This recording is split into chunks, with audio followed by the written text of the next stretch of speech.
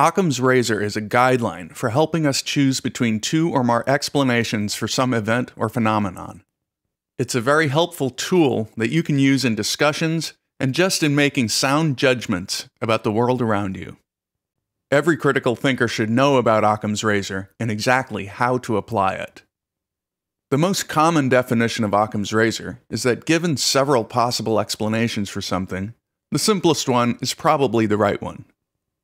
Occam's razor is about the least complicated explanation. It isn't about the shortest explanation or one that a child could grasp. After all, one explanation for everything in the universe is just 3 words. God did it. But a creator God has many assumptions and conditions built in, and on close look, it's actually a very complicated explanation. Occam is about razoring away any unnecessary complications in favor of a simpler explanation. Occam's razor can be applied in everyday life. Say you come home and find that your cat's dish isn't where it usually is. It's 10 feet away under a cabinet. How did it get there? Well, one idea is that someone broke into your house and moved it to play a prank on you. Sure, that's possible.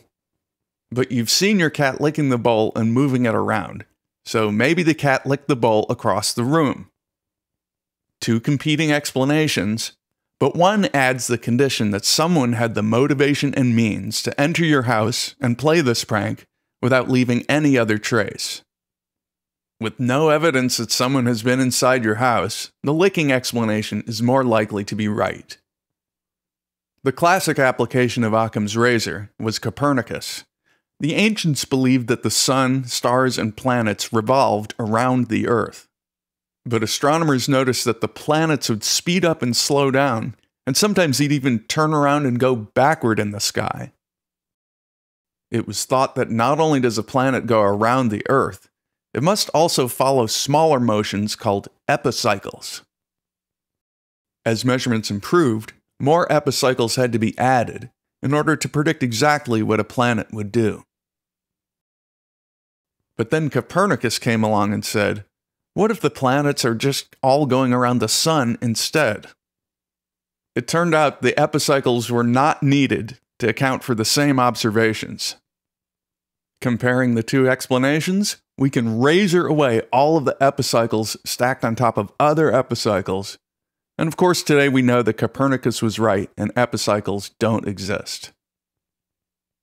Some people believe that on 9/11, the World Trade Center was brought down by intentional demolitions.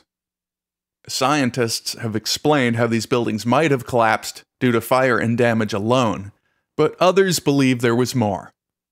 That explosives were placed in the buildings without anyone noticing anything suspicious. This is an extra condition necessary for the buildings to have been demolished intentionally. But demolition adds other conditions too. Each person involved in the operation has kept silent for 16 years, so each person's silence is an extra necessary condition complicating the conspiracy theory.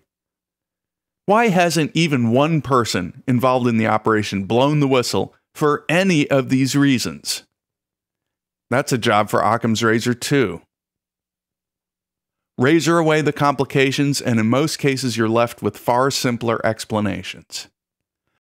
More examples are in the video description below. Occam's razor isn't perfect. It isn't a law of nature or an operation of formal logic. However, it can help us compare explanations and their relative plausibility.